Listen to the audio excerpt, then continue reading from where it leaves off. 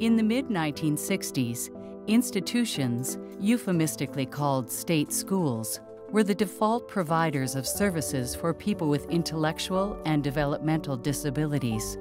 Over 200,000, half of them children. Steve Holmes worked at the Fernald State School in Waltham, Massachusetts, which housed 2,500 men and women.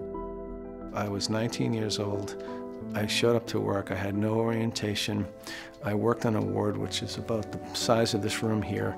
There were 28 men living in this ward. All of those men were in metal cribs. People weren't in wheelchairs. People laid in bed all day. They basically laid in diapers. I could not believe that people could live in these kind of conditions.